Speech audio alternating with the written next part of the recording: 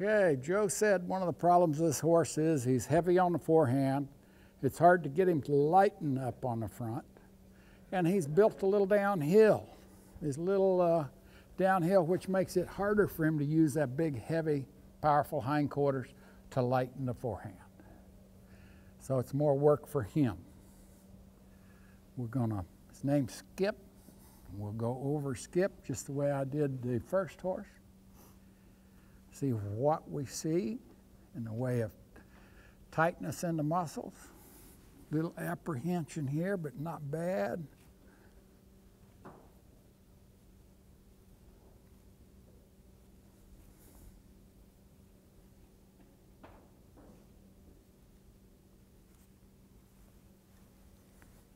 So this is just feeling good at this point. They always work their mouth when it feels good. Like I said, the horse that was dead lame just slobbered all over the place.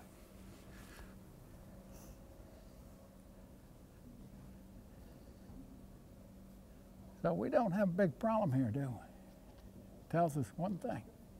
We don't have a big problem in the rest of the horse. Because this is compensatory soreness. There's no saddle here.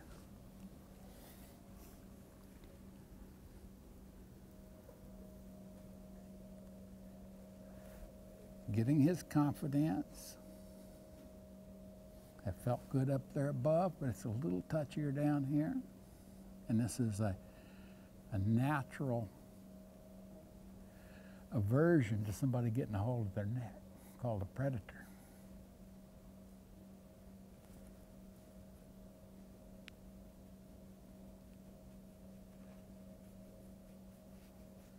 He said, that just feels downright good. This is part of your deep pressure massage. Cross fiber friction, you can hold pressure and you can release, then go back to the cross fiber friction, and you do this until the horse won't take it anymore, and then you stop and you hold again. I have made what human physical therapists use for this, called T-handle, in the field of Rolfing. That's the kind of massage that I do. And the T-handle lets you push without having your fingers all crooked and everything like mine. Use more pressure than you could use otherwise. Okay, now we'll do the little test for spondylitis. There's no natural reaction in the horse here, except a little tiny fly jerk in some horses, and that's all. You see there's nothing here. Anytime you look at buying a horse, taking a horse in for training, or you name it, this is the first thing you want to do.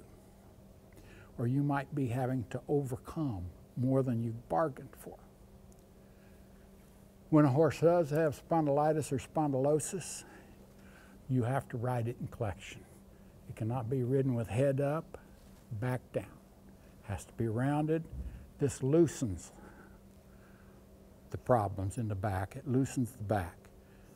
A horse that's had it and will drop 3 or 4 inches, that's about a number for 4 or 5 in a scale of 1 to 10. One that drops to the ground is full-blown spondylosis. But when they've had spondylitis, they have calcium deposits in the spinous processes where they've been impinging. When they start moving, when you give them a good saddling situation and the horse starts moving his back, it breaks that loose. You get fluid bumps here, although it's not particularly painful to the horse.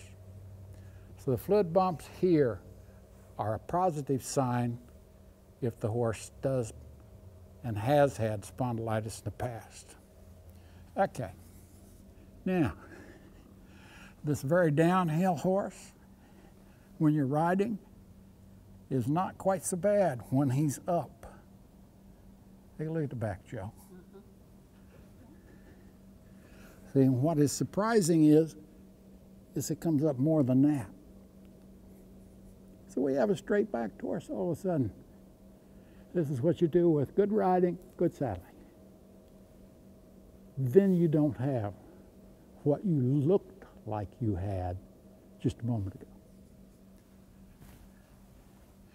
The withers are wide, they're not high.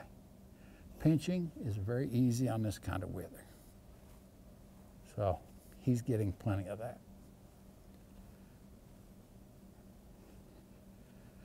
Stirrup strap problem is the worst right here. Because of this very wide round back, the stirrup straps are hitting him right in there. He doesn't want to stand for that at all. Okay, we'll leave you alone there. Okay? Whenever a horse is tight, right here on a tricep where it wraps around the ulna, if he flinches right there, it means that the three tricep muscles and one other muscle in this shoulder, along with all the trapezius, rhomboideus, everything else tight. If he's flinching here, you will have intermittent lower leg lameness. During a show, next day he's fine. This is from saddling. If you see it. Have to ride a lot, but it happens quite a bit.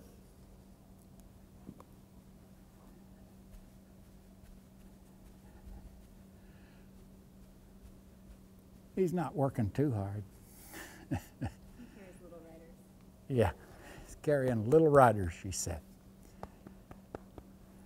Okay, that's a good example of a horse that's just really not got a big problem. He's just pinched in the withers is all his problem is, and running into shoulders. And it's only about a 2.5 or 2. He's not as bad as the first horse. You happy we're through with all that, huh? Yeah, okay. Yeah. No, you can't bite me. Thank you.